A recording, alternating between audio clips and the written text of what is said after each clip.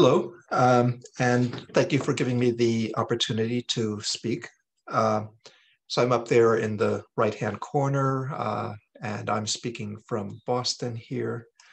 And my collaborator is Martin Quinson from the University of Rennes and also INRIA in France. So today I'd like to talk about in vivo model checking for multi-threaded programs. And we have this system called Sthread. We'll say a little more about it. So the talk will be in two parts. First, there is in vivo model checking. And here I want to just get across the main concepts. And normally I wouldn't spend a lot of time on demos. In this case, though, it happens that I just want to show the utility of our approach, and maybe the simplest way is a demo. So that's why I have here a demo is worth 1,000 pictures. And of course, a picture is worth 1,000 words. So therefore, a demo is worth 1,000,000 words. So let's start. So first, definition. What do I mean by in vivo? So in vivo model checking, the model checker should run directly on the original binary executable. So this is important if that original binary is going to, for example, access a large database, or access a server for some special service, or do a lot of file I/O, whatever. So the advantage of in vivo is that we can directly analyze the running process. We don't have to somehow model what happens when it accesses a remote database, because it will access the remote database live. There's nothing to model. So the advantages of this approach are that there's no compiler-generated intermediate representation. In particular, the code is running natively in the original environment. And as you expect with all model checkers, we'll still get, if there are race conditions, then these race conditions will produce a trace schedule that exhibits the safety violation. And a safety violation might be deadlock, or it might be perhaps an assertion violation. And then finally, the model checker can then run this newly found trace schedule directly within a familiar GDB session. And you're using the same binary both for running standalone and for doing model checking. So therefore it is in vivo. So let's talk about that. So there are two primary goals here. It can be used to verify correctness of a concurrent algorithm. In particular, I should emphasize in vivo. The in vivo part is what is novel here. So we can verify correctness in an in vivo setting, whatever that might entail in terms of remote access, remote resources. And we can also use this pedagogically to provide immediate feedback to students learning to employ, for example, POSIX thread system calls or multi-threaded algorithms. By the way, I forgot to mention, but me up in the corner, that background is the Boston skyline, since I'm speaking from Boston. Any case, moving on. So let's think about what is involved in a bug, especially a bug involving multi-threaded computations. So we want to first identify that a bug exists. And when it's a rare race condition, we may never see it. So it's important to use a model checker to look at all possible thread schedules. Once we can identify an execution trace that leads to something bad like deadlock or possibly an assertion violation, we want to know how we got there. So we want to make that deterministic so we can replay it, and then we can diagnose it. Once we have diagnosed what the problem is, we can then create a bug fix. And here again, hopefully deterministic replay in a debugging environment will help. So that's the goal. Just a very brief reminder of some of the basics that you probably all know anyway. So here's a simple example. Deadlock, in this case, we have an initial thread. That thread will create a second thread. The second thread runs thread 2 start. Here is thread 2 start. And it decides to, the second thread decides to lock mutex 2. As long as it goes on and then locks mutex 1, everything is good and it can release. But suppose it locks mutex 2, and then the operating system decides at exactly that point to then switch back to thread 1. So now thread 1 has locked mutex 1, thread 2 has locked mutex 2, and nobody can proceed because it's not possible for thread 2 to lock the remaining mutex 1. It's not possible for thread 1 to lock the remaining mutex 2. So ultimately, this gives rise to the concept of a model checker. In a model checker, we keep track of the entire global state, thread 1 and thread 2 both. Maybe we let thread 1 execute first, and we end up in this state. Maybe thread 2 executes first, and we end up in this state. If we're lucky, thread 2 keeps executing, and eventually will succeed. Notice there could be a possible transition here where thread 1 be blocked, but since if it is blocked, then that just means that thread 2 will run. The only case we want to avoid is when there is no possible transition, when every transition would be blocked. That would be deadlock. And that can happen if the operating system happens to schedule threads where they keep interleaving constantly like this. Okay, good. So in the original paper, this was based on SimGrid. SimGrid has a long history since 2003. It's very sophisticated, state-of-the-art, and it can handle both multi-threaded, both clusters, HPC for MPI, and also distributed applications. And you can see this for the details, and there's a little more description of that in the paper. However, we're not going to talk about SimGrid in the talk. Here we're going to talk about McMini. So why are we switching to a different model checker? Well, McMini didn't exist when we wrote the paper. So McMini was developed by the first author after the paper had already been submitted and accepted. But by now it's more than a year later, and inspired by what we saw with SimGrid, the first author, me, I was looking for a way to bring that to the classroom, both in an undergraduate course and now lately even in a graduate course. So it's much simpler. It doesn't have the nice optimizations that you would hope for, like partial order reduction, but it's still sufficient to reproduce all of the examples from the paper. And hopefully it's sufficient to reproduce any bugs generated by students who are learning multi-threading. So it's a kinder user interface designed for ease of use for the students. And when we get to the demos, you'll see exactly what I mean by that. So McMini's implementation is fairly simple. It depends on LD preload. LD preload means that the McMini library will be loaded before all other libraries. And so now if we make a call to anything in the pthread library, perhaps pthread mutex lock, we'll go to the McMini library first, but it's okay. It will pass it on to the standard pthread library. Everything happens just as you expect. Similarly, if you call pthread create, it gets passed on to Linux itself, which will create a new thread. And so you really will have a new physical thread. There is no intermediate logical description generated by some compiler. When you have a new thread, it is really there physically in the system, in the computer. So but now McMini can actually interpose. And so McMini can choose which thread primitive will be executed first, thread A or thread B first. And in fact, McMini will ensure that we test all possible thread schedules up until a given length, so that if any of those thread schedules results in deadlock or assertion failure, we will see it.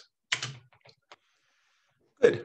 So that's the first part of the talk. Now let's move on to the demos. So the concepts I think are clear. We're using standard model checking. In this case, because it's McMini, it cannot cover as many steps before it simply runs out of time.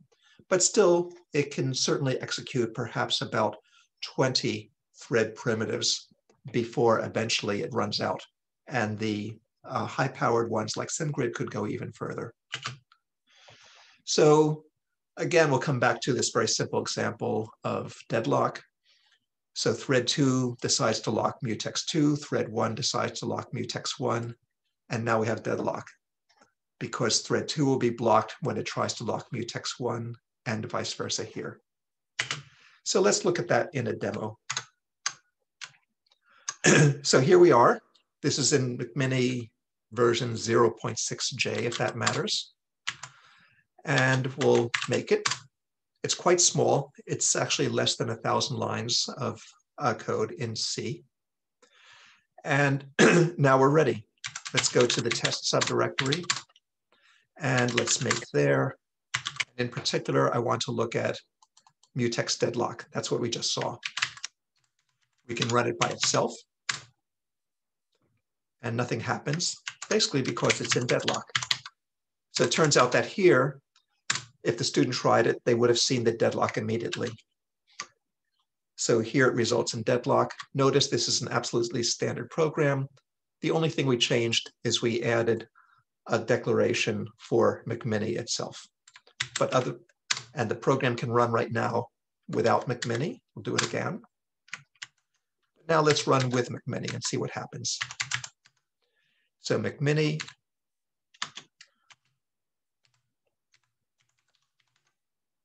and we run, and it says, wow, we hit deadlock. And we know what this deadlock is. If thread 0 gets blocked, thread 0 runs but only locks one of the mutexes. Thread 1 runs and only locks one of the mutexes, and then we have deadlock. Maybe we want to see a little more about what was happening there. So let's run it in verbose mode. And now you can see it running through all the possible schedules. There are only 13 schedules for this deadlock that arrives very quickly. But now that we know about this deadlock, especially for the students, but I think it's helpful for anybody, let's put in that trace that resulted in the deadlock. So now we would quickly hit on that deadlock. Even in verbose mode, it would just go immediately to this one case. But now let's run it also within GDB. So run. Here we go. Here is our trace. We're currently executing in thread 0 in this numbering. In GDB, we can look at the threads, and there's only a single thread so far. Let's continue. If we continue, oops, I didn't want to do that. Now we have created the second thread, and if we wish, we could stop and look at thread number 3 according to GDB numbering. Look at where we are, and here it is. It's running based on thread 2 start. Back at thread 2, where, and that's running, of course, in main, and we're good. And so continue, continue. At this point, we see that we're exiting, and we're exiting presumably because we have reached deadlock. So because here we have a thread, well, let's look into threads. Let's look at thread 3, where thread 3 is trying to lock mutex 1. How about thread 2?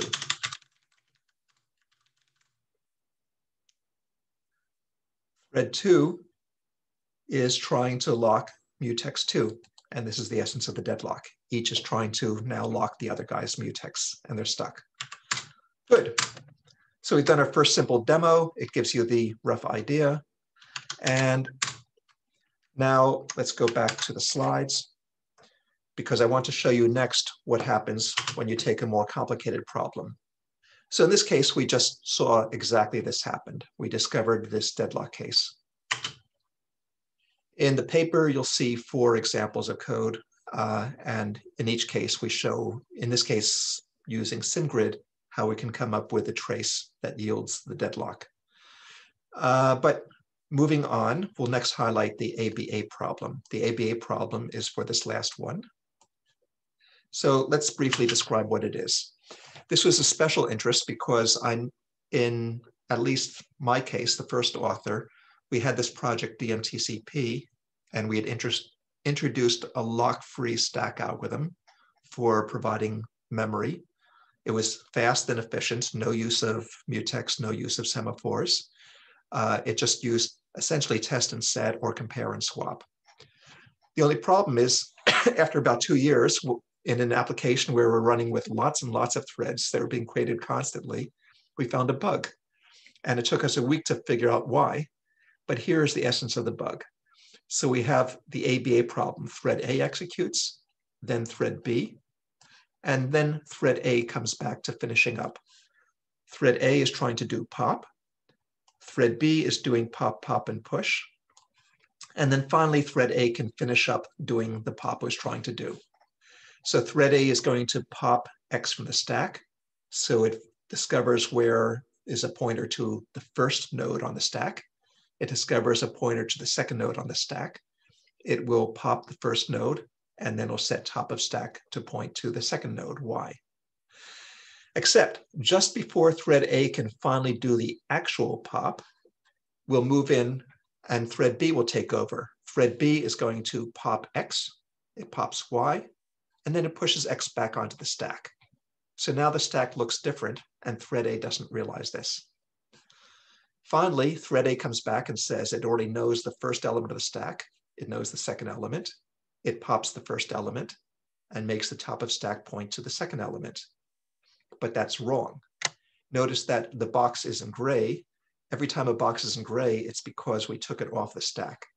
And so now, when we test this with an assert, we're going to discover that Y is supposed to be off the stack, and yet top of stack is pointing to it. And that gives us a bug.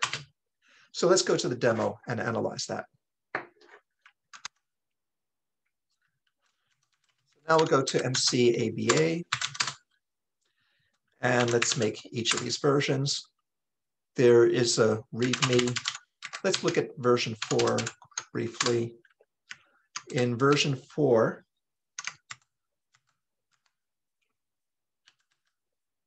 here we go. In version 4, we see exactly the problem that I described. Thread A does a pop, thread B does a pop, and a push. And now we're going to allow them to interfere with each other at any point whatsoever. And the way we'll do that is we'll use a schedule yield primitive provided by McMinney. So because we're going to access a shared variable stack, we'll say, let's yield the schedule in case any other thread wants to interfere. And then here's another schedule yield because, again, we're going to access the stack. And what will happen is thread B is going to suddenly be scheduled in exactly here just before we do the compare swap. Thread B will do a lot of bad things for us, and then we'll continue here and we'll see the bug. So let's do that. So we made it, yes. We'll test it. It passes our test suite fine. We can run a lot, no problem. There's no bug here, but in fact there is. So McMinney, MC, ABA4. Well, we don't really want to print out all that printout. We'll send the standard out to dev null. And while we're at it, let's make it verbose so we can watch it, the progress. So now we can see all the different traces that are being tested. And the result for each test is recorded. And McMinney tries to figure out, is this leading to some deadlock? And there is an assertion failure, not a deadlock, but an assertion failure. And that assertion failure is because that node was both off the stack and on the stack. And so what we'll see is we test the stack length and the wrong thing happens. So at this point, we can run again. Initial trace.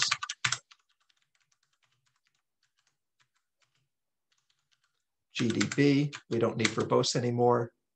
And let's bring back our standard output so we can see what's printed. Run. And as before, here we go. Here is the trace that leads to bad things. We can continue.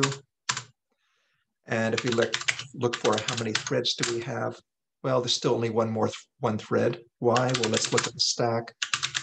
Here on the stack, we can look at main. So at this point, let's do a listing. Line 123 is where we're at. List 123. In main.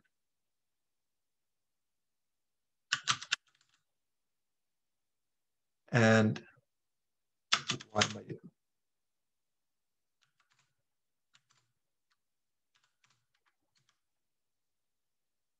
Okay, MCAB4. Run, continue, continue. Still only one thread. Look at that thread 2. Where?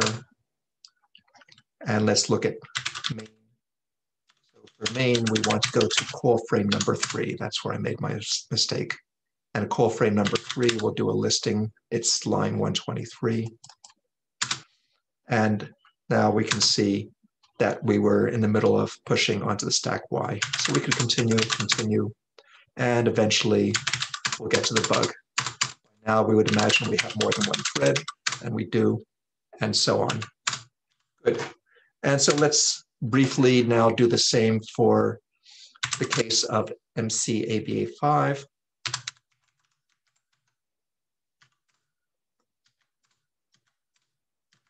And we can see that there's a certain amount of randomness set in. Each time we run, it's slightly different, but apparently no bug. And if we look at it, here we're using a choose function. The choose function says we can choose either to choose the value 0 or 1 at the next step. If we choose 0, then we're going to do a push. If we choose 1, we're going to do a pop. And so here, now, we're actually going to look at all possible sequences of push and pop. We don't depend on already knowing how to find the bug.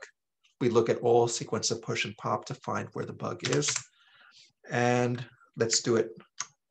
We already saw that we don't see the bug unless we use McMini. Let's use McMini. And I could continue to do this. In fact, that's going to take about 5 minutes. Since that'll take 5 minutes, I'm going to cheat and I'm going to go to the README. And the README shows you the bug that would result. Here is the initial trace. So let's run it.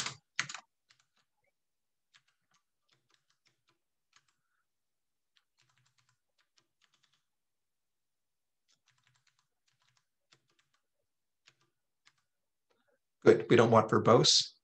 And just run by itself. Of course, we exhibit the trace immediately. Maybe we want to look at it GDB, run. And as before, here we see the trace. Thread 0, the original, the first thread created, the second thread created. And then at this point in the schedule, we're choosing, and we're choosing the second value. Here we're choosing the first value, here we're choosing the first value. And that gives us the result. And that then leads to the assertion. So if we just run it to the end, disable 1 and continue, then we can see we're about to abort because the assertion failed. The assertion that failed is in frame 4, the stack length. And essentially what happened is the stack length was going to compute an infinite length stack because one node was both on the stack and off the stack at the same time. Good.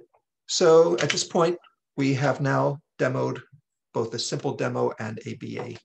Are there any questions? Thank you. Bye.